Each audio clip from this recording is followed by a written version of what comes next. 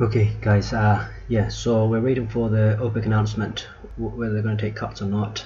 We've been waiting for this, and the oil market is freaking out. As you can see here, there's a lot of fluctuation going on, and it's probably the first time I'm seeing this.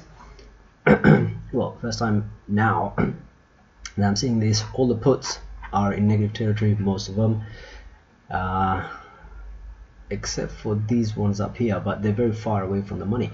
And also, even the calls are in negative territory. So the puts and calls are both in negative territory, which is really strange. The market's really confused and doesn't know what to do.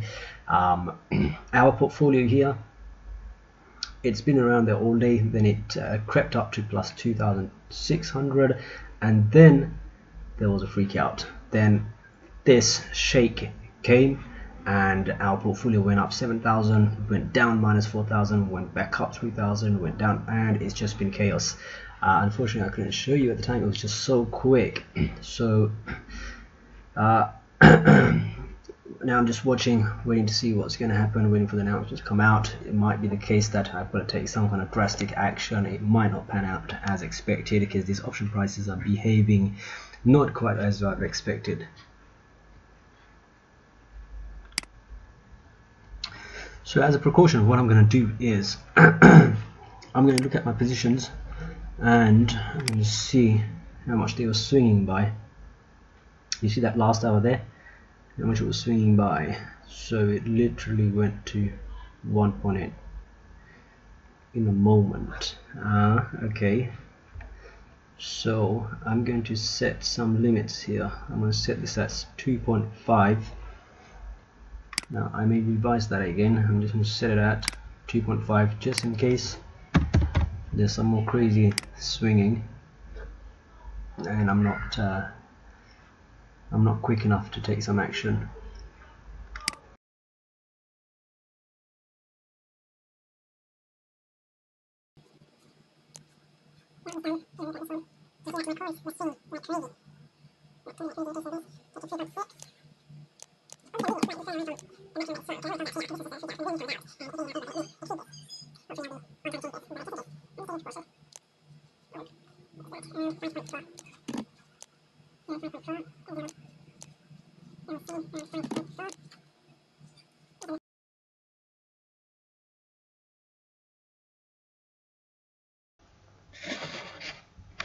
Okay guys, we're coming to the close of the US trading day, and tomorrow is a bank holiday, so the markets will be closed, and we've also got the expiry coming up for these options on the following Tuesday, and on Monday is bank holiday in some European countries as well, like UK.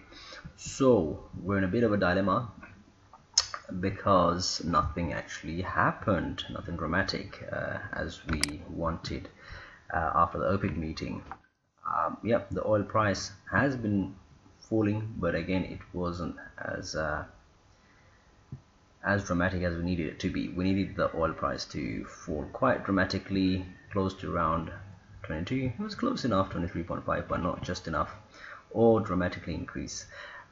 So as you can see, it's a bit of a sideways movement really, and that's the biggest trap of options trading. If you get your strikes wrong, so to speak, and the price is moving sideways, that could damage you. So see, we're on a loss of 3,000, which is alright. You know, you gotta win. Sometimes you win, sometimes you lose. We're still up overall, so that's all good, and it's only been what, a week that we've been trading.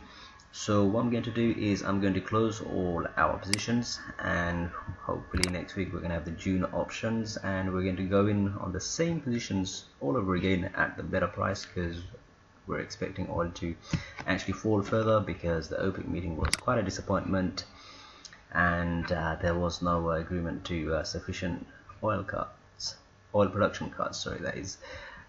So yeah, we're going to close with the expectation that oil will fall further, close to around the 20 mark again, in which case we'll get some solid opportunities to get some positions in.